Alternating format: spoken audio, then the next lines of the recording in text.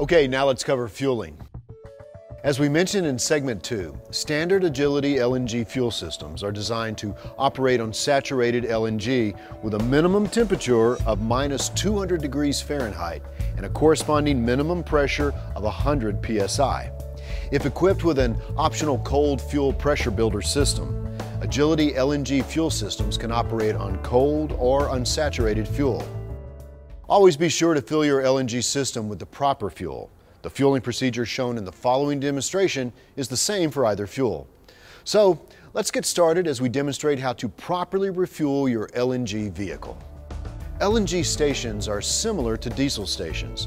Fuel is stored in large tanks and a dispenser pump is used. As we mentioned earlier, always put on the proper PPE before fueling.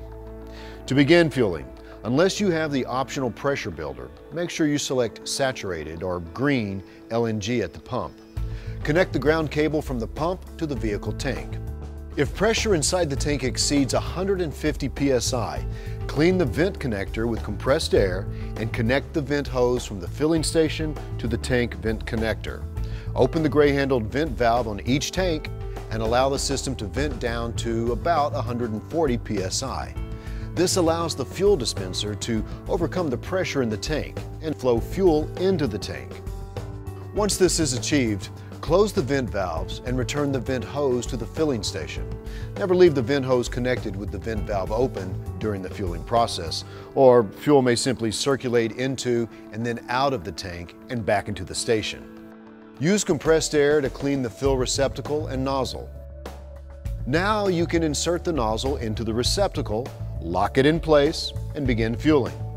The pump will shut off automatically when the fill is complete.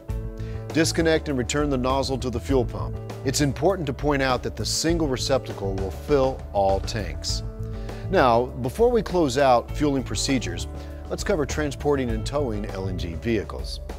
When transporting LNG vehicles by decking or piggybacking or towing, it's best if their LNG tanks are empty.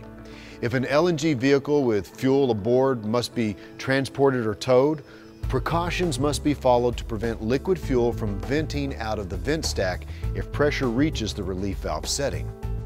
Before transporting, the fuel gauges must read less than 1/8 full. Drive or run the engine to reduce tank pressure to the pressure control regulator set point, 120 psi, before mounting to the tow vehicle. The driver must monitor pressure on all decked truck tanks at the beginning and end of each trip. The tanks must not exceed 200 psi at any time.